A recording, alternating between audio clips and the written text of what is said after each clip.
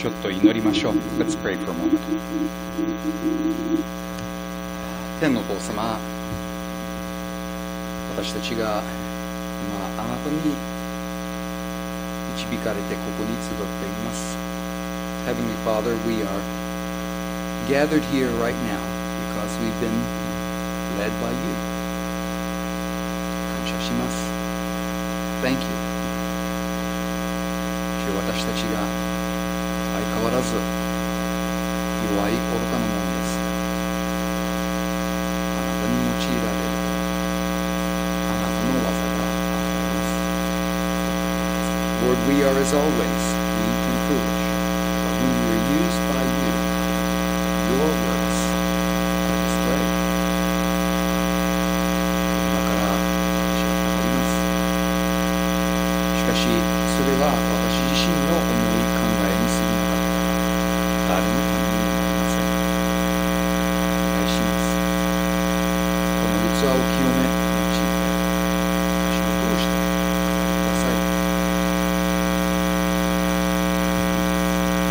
Lord, I'm going to be speaking, but if it's no more than my thoughts and ideas, it's of no benefit to me. So we ask that you cleanse and use this vessel and speak through me. そして私たちがあなたから聞いたことを認めて、喜んでそれを実行できるようになさってください。And we ask you to enable us to take what we hear from you firmly into our hearts and rejoice with your presence. 感謝して主イエス・キリストの皆にお願いします。For your glory, we ask this with thanksgiving in the name of the Lord Jesus Christ. Amen. ハレルヤ、よみがえられた。ハレルヤ、He is risen. 毎年私たちがイースターを祝いますが、イエス様の復活が年中に事実です。We celebrate Easter every year, but the reality of Jesus' resurrection is there year round. だから私たちはそれを十分につかまないと、もう神様が私たちのために備えている祝福のほとんど逃してしまいますね。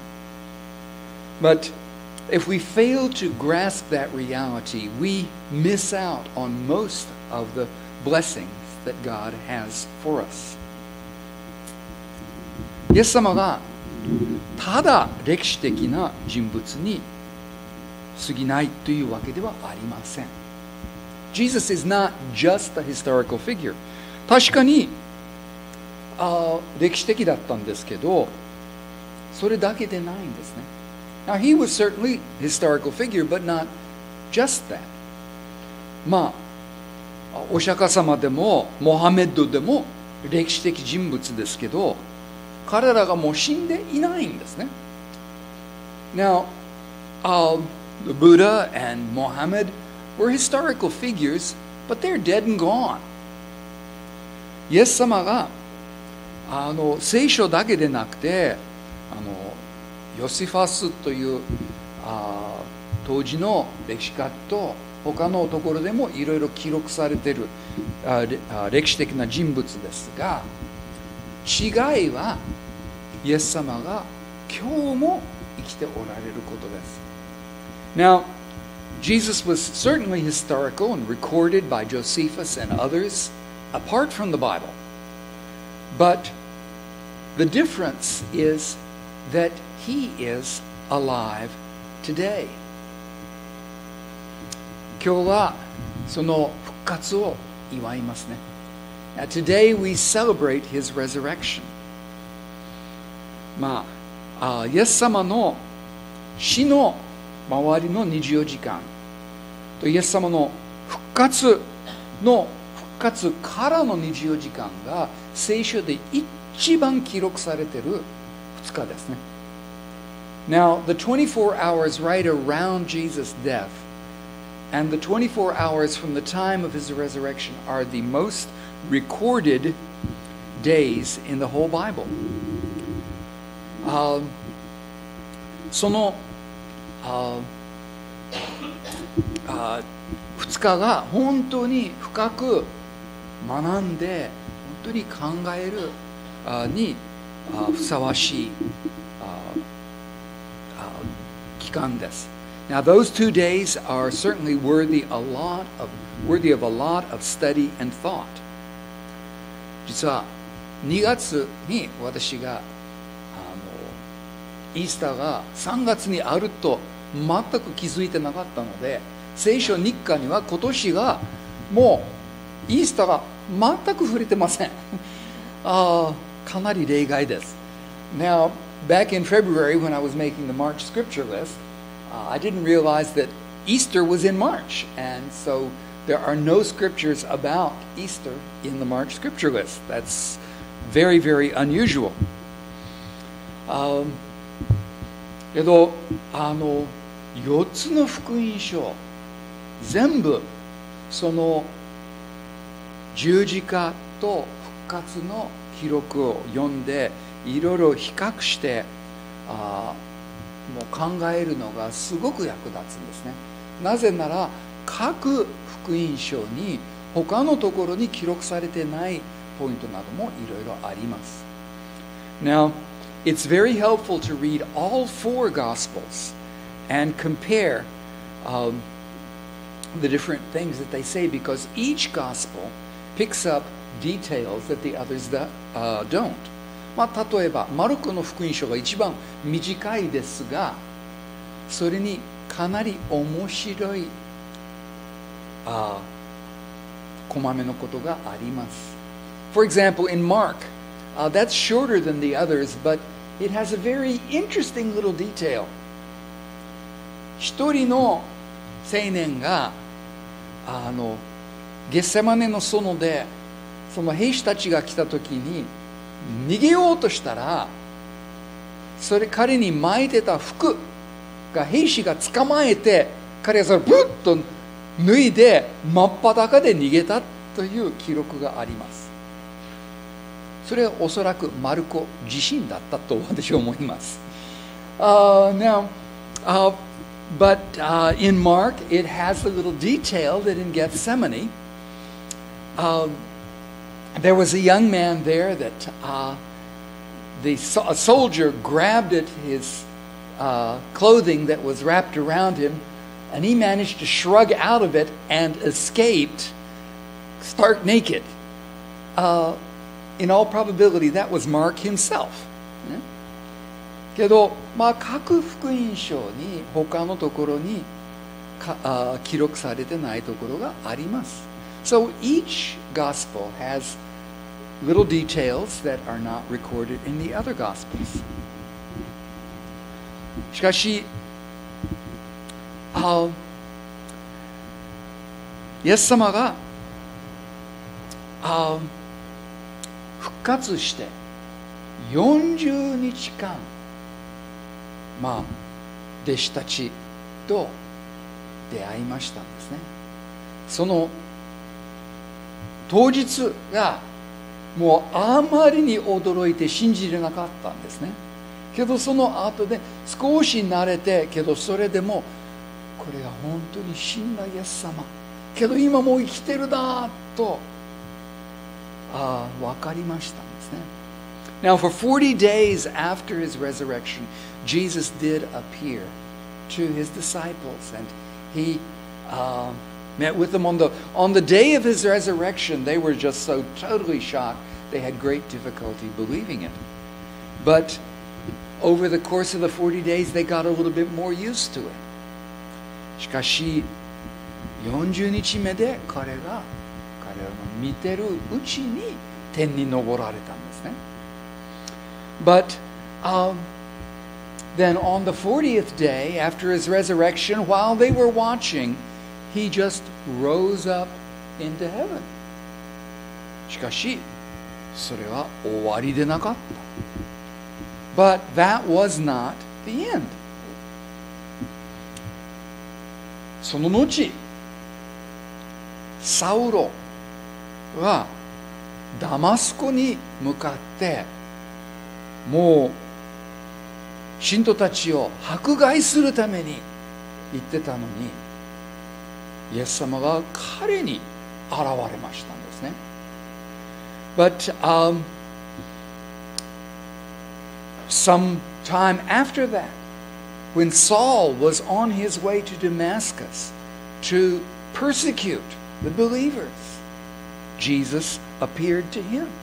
それは人の働き9章にも詳しく記録されています。That is recorded in detail in Acts chapter 9. そして今日のメイン聖句のところで、パトモスのという島に島流しされてたヨハネに現れました。And then when we get to today's main scripture, he appeared to John on the island of Patmos, where John had been exiled. それをちょっと見ましょう。黙示録一章の、最初から読んでもいいですが、17、18節だけにちょっと絞ります。Now, actually, it would be good to read all of Revelation chapter 1, but we'll just limit that to verses 17 and 18. もうイエス様の姿が12節から16節でそれ描写されてますね。Now, what Jesus looked like is described from verses 12 to 16. けど17節から、それで私はこの方を見たとき、その足元で倒れて死者のようになった。しかし彼は右手を私の上に置いてこう言われた。恐れるな。私は最初であり最後であり生きているものである。私は死んだが見よ、いつまでも生きている。また死とハデスの鍵を持っている。When I saw him, I fell at his feet as though dead. Then he placed his right hand on me and said, Do not be afraid. I am the first and the last. I am the living one. I was dead, and behold, I am alive forever and ever. And I hold the keys of death and Hades. これが聖書にイエス様が現れたの最後の記録ですね。Now this is the last record of Jesus specifically appearing to someone that's recorded in the Bible. しかし今もイエス様が人々に現れますよ。But actually Jesus appears to people even today.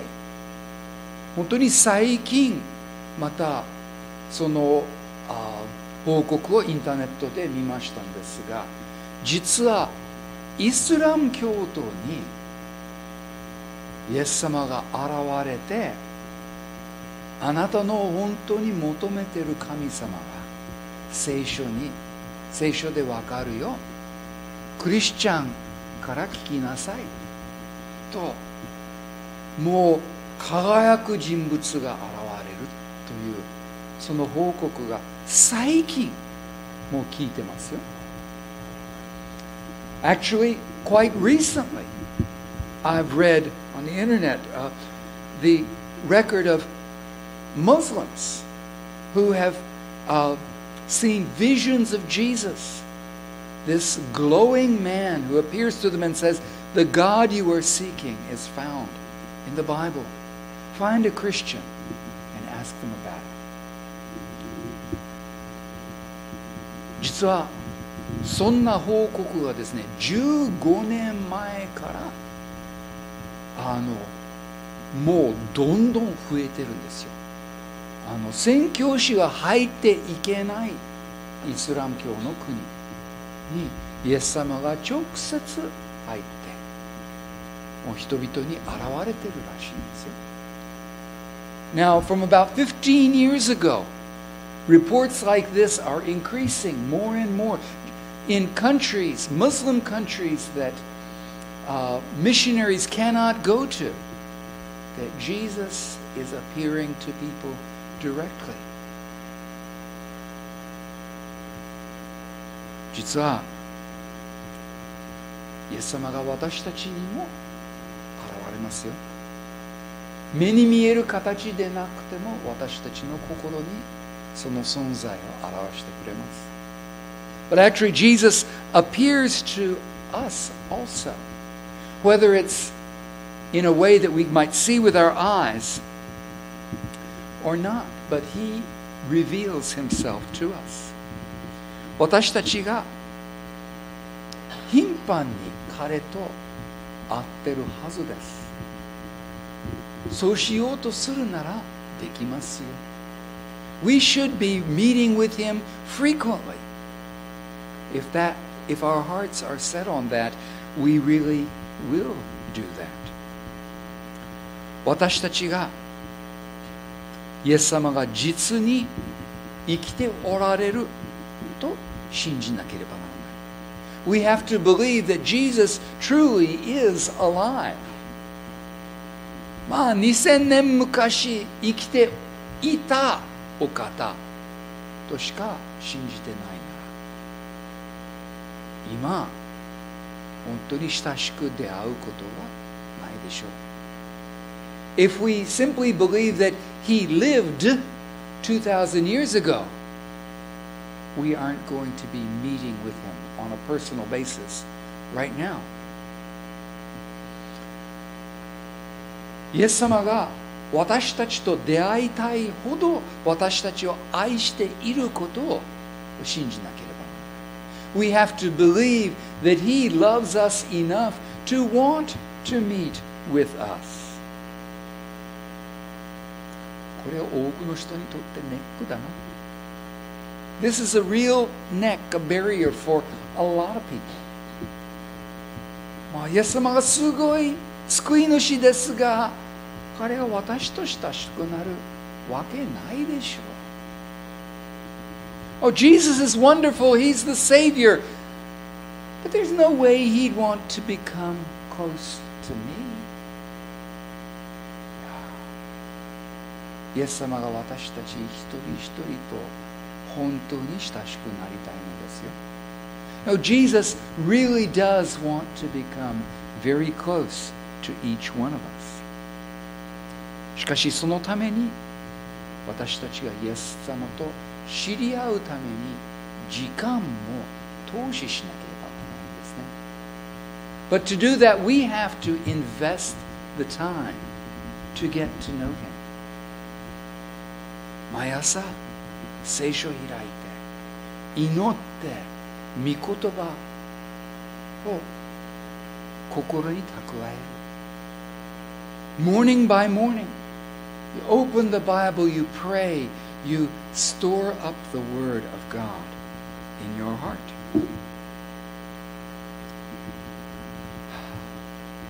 実は聖書を通してイエス様と出会うまでにはイエス様が本当に生きておられる確信がなかなかないんですよ。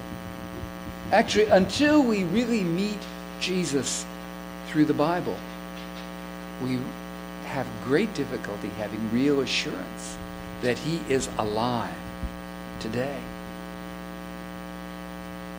実はイエス様と本当に倒れるとごめんなさい、本当に出会うと倒れるほどの衝撃ですよ。刺激です。Actually, really meeting with Jesus will knock you down. 聖書の記録ではパウロも地面に、当時サウロだったんですけど、サウロがイエス様と出会った時にも地面に倒れたと書いてますね。The Bible records that when Saul, who later became Paul, when he met Jesus, he fell to the ground. 絵では彼が馬から落ちたというように描かれているんですけど、本当に馬乗ってたかどうかは分かりません。When you see it in paintings, generally Paul is falling off a horse, but we don't know for sure that he was riding a horse. けど今読まれた箇所でね、この方を見たとき、その足元で倒れて死者のようになったと書いてるんですね。But even in our passage that we just read, it says that John said, when I saw him, I fell at his feet as though dead. これが非常に面白いんですよ。This is really very interesting. 十二弟子の中で、ヨハネの方が一番イエス様に可愛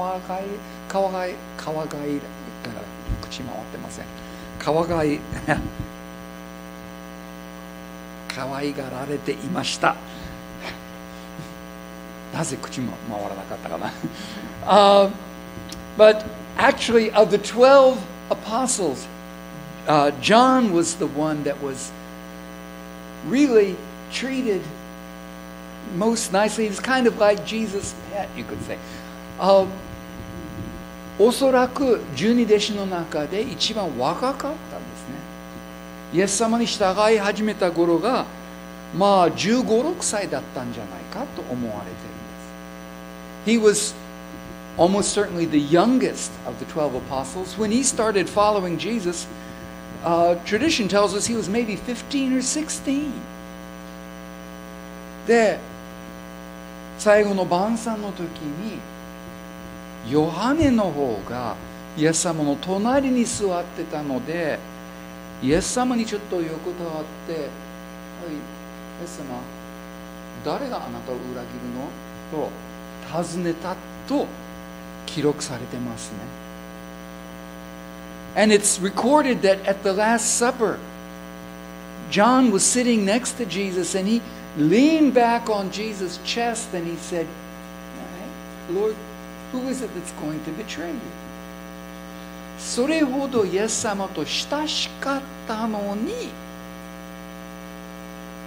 栄光のイエス様と出会った時に死者のようになった。それほど大きな衝撃でした。But even though he had been that close to Jesus, when he met the glorified Lord,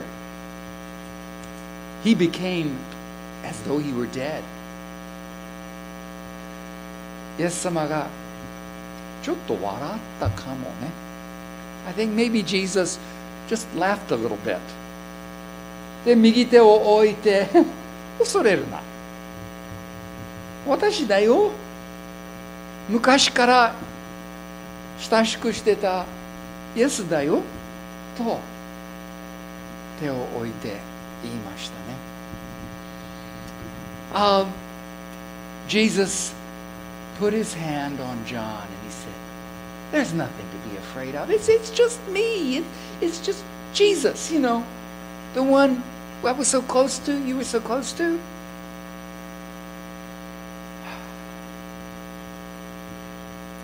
まあ、開かなくてもいいね。そのヨハネ21の20がイエス様がヨハネがイエス様の胸に頭を置いたと書いたところですけどね。I just realized I haven't really read it, but I don't know that we need to. The John 21:20 is where it records that John was the one who laid his head on Jesus to speak to him. イエス様と本当に知り合うと、イエス様が生きてるから私も生きてると分かってきます。When you really get to know Jesus, you understand, I'm alive because He is alive. イエス様の命は永遠ですね。And Jesus' life is eternal. この体がいつか死ぬね。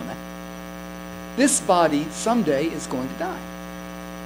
誰でもそうですね。Everybody's that way. しかし、イエス様からいただく命は永遠です。But the life that we receive from Jesus is eternal.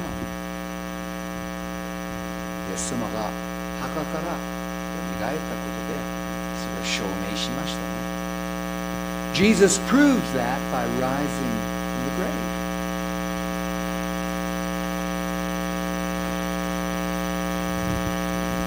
このイースター、これから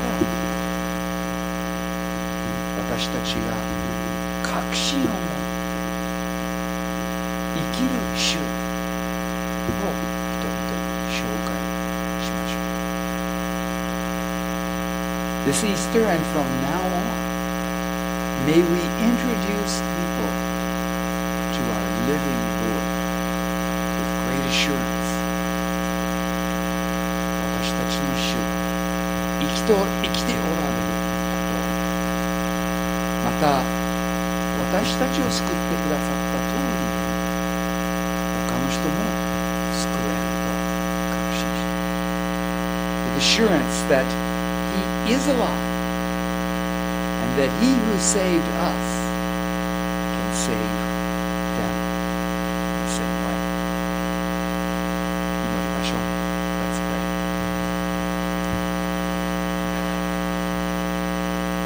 天のお父様、あなたの愛は実に計り知れないものです。Heavenly Father, your love is indeed immeasurable. あなたはその愛のゆえに私たちを救うために御子をこの地上に使わせてくださった。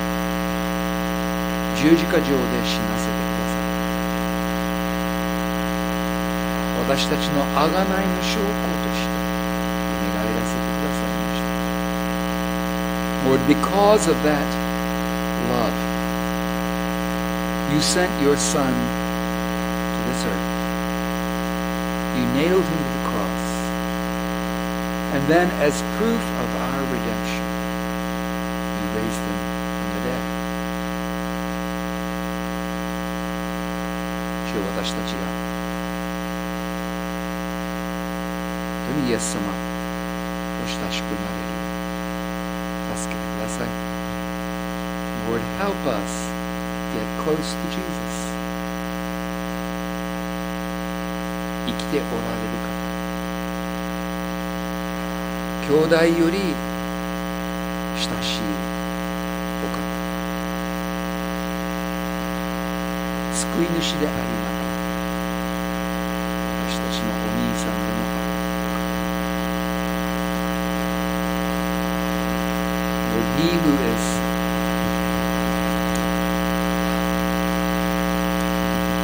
closer than brother, He who is our Savior of life, also our older brother.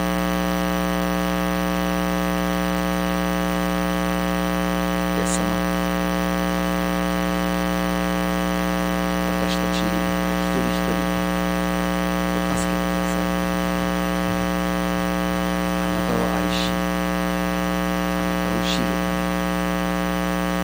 Jesus, we ask you to help each one of us to love you and to know you. あなたのご栄光に感謝して、あなたご自身の名前をお願いします。For your glory, we ask this with thanksgiving in your own